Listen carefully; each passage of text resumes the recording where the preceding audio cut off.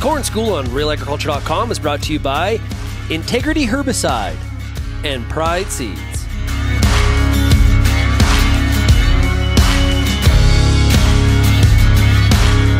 Hi, I'm Bernard Tobin. Welcome to Corn School. Plant 2021 is not too far off, and as farmers get ready to head to the field, we're going to take a few minutes today to talk about research and offer some tips for on-farm trials this summer.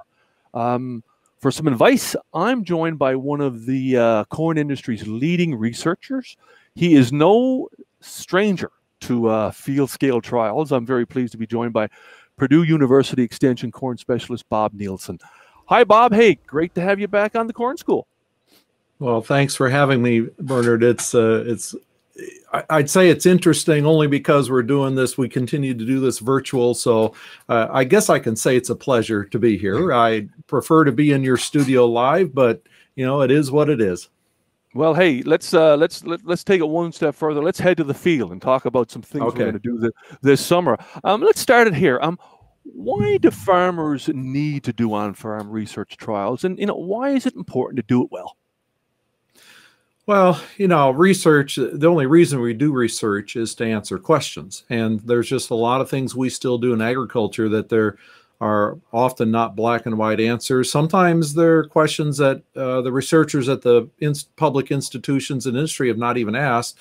So there's always opportunities. And what's really driving it now is the fact that so many of us have the precision ag technologies in our farming operation that simply allows us to do both good, well-designed trials, but also well-designed trials that are logistically simple. And that's the beauty of it today versus, say, 30, 40 years ago when I started in this business. Hey, I want to talk about some tips on, that growers can take to the field this year when conducting on-farm trials. And, you can test everything from nitrogen rates to seed populations, starter fertilizer rates. But where do you start? Do we need to be able to have a question we need to answer or a hypothesis? Yeah, I mean, ideally, that's the way to start, because identifying the question, identifying your hypothesis will also then help you identify what are the logical treatments to have in the trial. And so, and it almost sounds like it should be easy to come up with the question, but sometimes it's a pretty difficult thing, because the one thing we want to avoid in these on-farm trials is having too many treatments, because sometimes it can balloon and just get out of hand. And so forcing yourself to identify what is the question I'm trying to answer will often help you sort of fine-tune that possible list of treatments that you want to include in that trial.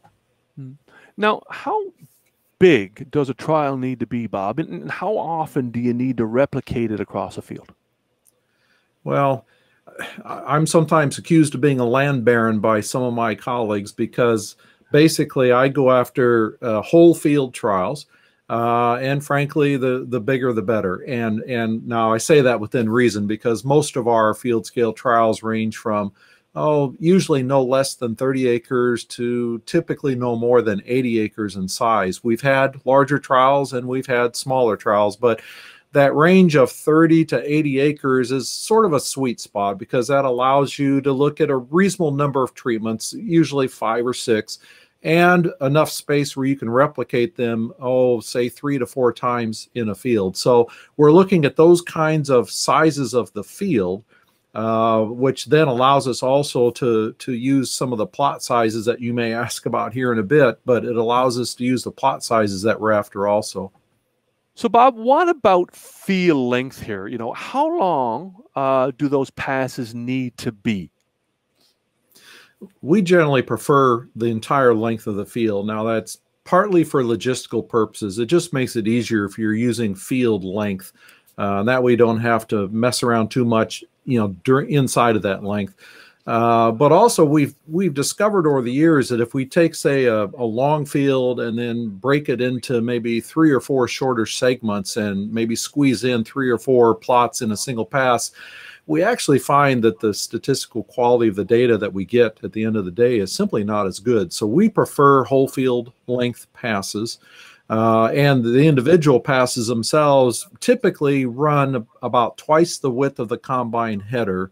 It can vary depending on what other equipment is being used in the trial, but typically it's twice the width of the combine header. And we do that because we prefer to harvest the middle combine header width of that plot. And especially when we're doing a nitrogen trial or anything where there might be some edge effects from the neighboring treatment, we want to avoid that when we're harvesting the data. So we'll take the middle combine width for data, and then the alternating in-betweens are simply bulk data, and we don't use them for the trial, and we work only with that middle part of the plots. Bob, how does technology contribute to the success of trials? And you recommend, using variable rate technology and auto steer where possible. Right.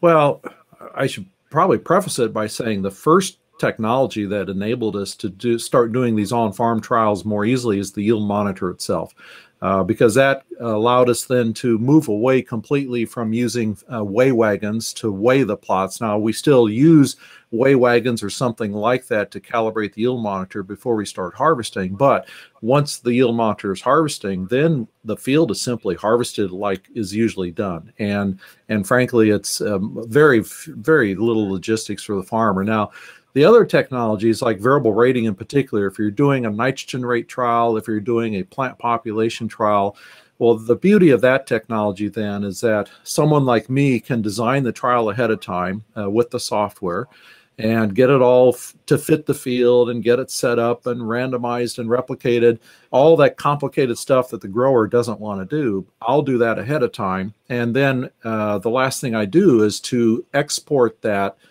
from the software as a prescription file that we then hand over to the operator, who uploads it to the display in their tractor or in their machine.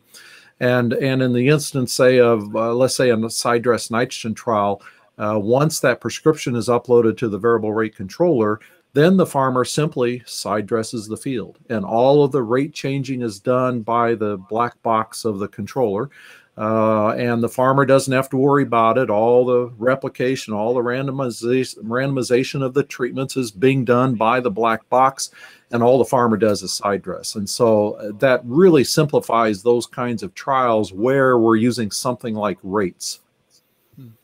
Now, Bob, how often do we need to test? And I ask that question because, we often hear that, multiple years of data. Some people have 1 year data. How much data is enough? 1 year, 2 years, 3 years? There's never enough data. That's the answer.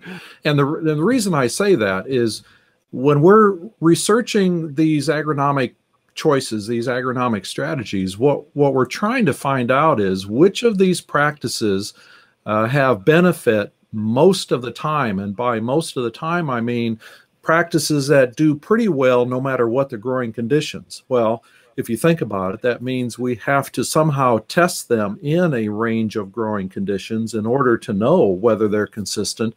And that's why we sort of get anal about either getting a lot of locations of testing in 1 year or testing over multiple years.